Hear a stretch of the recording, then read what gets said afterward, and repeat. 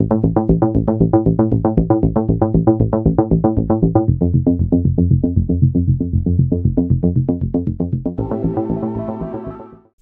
right, we're back on this Monday evening with a fresh edition of Weather for Weather Geeks. Hope you had a good weekend, pretty good weekend weather-wise. Still a little bit hazy with that wildfire smoke in the air on Saturday, but that thinned out on Sunday and led to pretty much a fantastic end of the weekend, including the sunset, thanks to Stephanie, who always sends us great pictures of the various lakes at sunset. This time she was at Berlin Lake and caught this great shot Sunday evening. Don't forget to submit any weather pictures to us, weather pics, P-I-C-S, at WFMJ.com.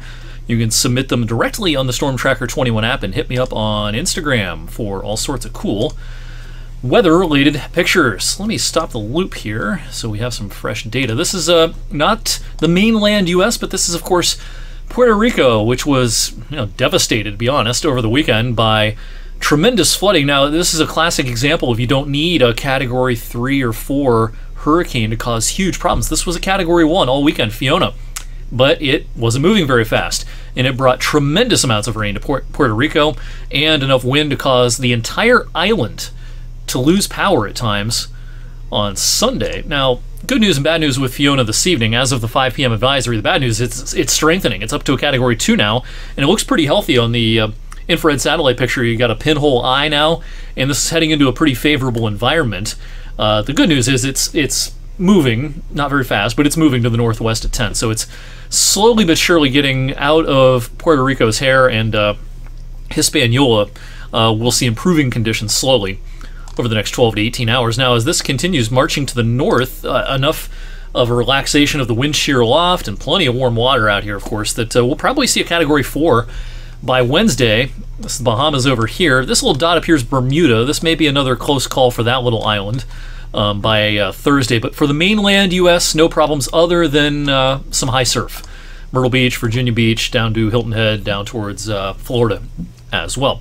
The other kind of big kind of national weather-ish or science topic today, the big earthquake that happened this afternoon along the west coast of Mexico, magnitude 7.5, a real big one, and seismic waves travel all over the earth. And even though, of course, we didn't feel this earthquake here locally, our local seismographs did. I posted on social media this afternoon a little hello recorder, I think that's how you say it, of the of Penn State Shenango campus. They have one of those, and shows the kind of movement of that as the seismic waves rolled underneath us from this huge earthquake on the west coast of Mexico. All right, we had some thunderstorms, some loud ones first thing this morning, and another round of downpours in spots this afternoon. Here's a look at our rain gauge network. Now, all these numbers are pretty modest, but of course we don't have rain gauges everywhere, and in between some of these rain gauges, we had some pretty healthy totals today. Some radar estimates here along the 224 corridor in Mahoning County around the Canfield area and also over towards Poland. An inch to an inch and a half worth of rain, pretty common. A couple of hot spots over in northwestern, pardon me, Lawrence County as well. Some radar estimates over towards Pulaski, an inch and a half, maybe even 2 inches in some spots from those downpours that came in 2 rounds early today. But the radar is quiet as of this recording, 7:13. We're going to be dry from here on out tonight. Boy, it's muggy outside. Dew points are well up into the 60s and lower 70s. Now, we do have a weak front crossing the area that will knock down the dew points somewhat tonight and into tomorrow. I don't think it'll be as muggy on Tuesday, but then those dew points will surge back in. Those higher dew points will surge back in on Wednesday, helping to fuel some late day thunderstorms. We'll talk about that momentarily. In the near term, watch for some fog tonight. Long nights at this time of the year. We have dropping temperatures back to about the dew point tonight.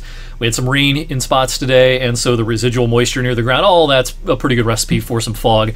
We're in the fog season. August through October tends to be our foggiest time of the year with the longer nights, and so watch for reductions in visibility tomorrow morning. Otherwise, tomorrow's a real winner. Mostly sunny skies and a little more comfortable than today. Our next chance for rain is actually tomorrow night into Wednesday morning, but this is not kind of the main show. I could have analyzed a warm front on this map for Wednesday morning. This is that dew point surge, those higher dew points coming back in, maybe accompanied by a shower or storm, kind of like we had first thing this morning. Maybe not as widespread as first thing this morning, but the day could start with a little wet weather on Wednesday. Then the sun's going to come out. It's going to turn hot and muggy. A classic setup for a late season thunderstorm outbreak Late in the afternoon and especially early in the evening on Wednesday, we've got instability, we've got heat, we've got humidity, we've got wind shear, a lot of wind energy aloft, changing of the wind direction and speed with height. And all that means that this will be a day that we have to stay weather aware, I think, towards the end of the day on Wednesday. And then whoosh, talk about a dramatic change. We're going to see a high in the mid-80s Wednesday and lower 60s on Thursday. We'll be in the same neighborhood on Friday. SPC, the Storm Prediction Center, with their Day 3 outlook today, did highlight a slight risk, 2 on that 1 to 5 scale. That kind of includes the I-90 corridor up towards Detroit, catches Cleveland, catches Erie, catches Buffalo, the rest of the region in the 1 on that 1 to 5 scale. Don't split hairs too much here. It's an elevated risk everywhere. It just maybe is a little bit higher around Lake Erie and Lake Ontario as well. I guess I wouldn't be surprised if when this becomes the Day 2 outlook in the middle of the night tonight, the slight risk is dropped even a little farther to the south and east to catch more of northeast Ohio and northern Pennsylvania as well. Either way, we're going to have to pay attention to the weather for a handful of hours Wednesday evening. I think the best window here is something like 5 to 9 p.m. on Wednesday. All the modes of severe weather will be a possibility. I don't have isolated tornado on here yet, but I have a sneaking suspicion we'll add that to the graphic tomorrow. I think there's a good amount of wind shear aloft that something that we can't rule out is maybe an isolated tornado. But by far and away, number one risk would be just plain old wind damage. And don't forget, wind is wind. A 70-mile-per-hour wind gust, whether it's from a tornado or not, is still going to cause problems, very similar problems. You don't need a tornado to cause a lot of wind problems, and could be one of those situations on Wednesday. Hail could be a possibility in those storms as well. I mentioned the change. Wow.